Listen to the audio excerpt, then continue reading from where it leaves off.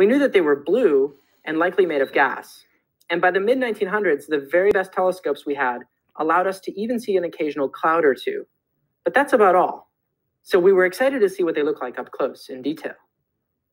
The Voyager 2 spacecraft sent back the first ever close-up image of Uranus in 1986. Are you ready? Weirdly, Uranus still just looked like a blue disk. It's kind of pretty, actually.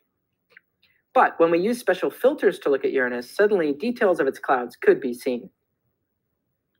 What's very unusual about Uranus is the tilt of its spin, or rotation, its axis.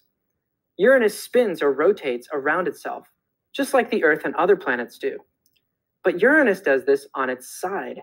Its north pole doesn't point anywhere near Polaris or up above the solar system. Instead, it points off sideways to the solar system. All the other planets' poles point up and down. But not Uranus. This makes scientists wonder if at some point in its history, maybe something slammed into Uranus and knocked it over on its side like this. Neptune, the farthest planet from the sun, was for this reason also the last to have a spacecraft sent to it. It takes almost 10 years for any spacecraft to get to Neptune. Neptune's color appears to be much deeper blue than Uranus. And unlike Uranus, when we sent a spacecraft to get close-up photos, we saw lots of cloud features, including this, a dark blue-colored hurricane we discovered.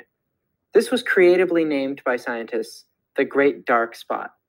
So we've flown robotic cameras past all the planets and put landers on 2 of them, Mars and Venus, which are the planets scientists now know the most about.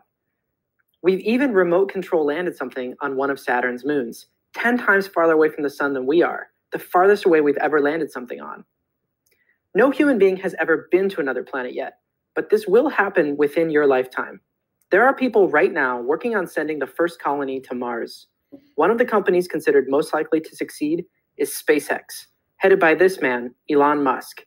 The first trip is scheduled for about 11 years from now. Maybe someone you know will be on that flight. Our knowledge of the planets is only just beginning. We have so much to learn. But as Mars soon becomes our second home, it will be the planet we become total experts on next.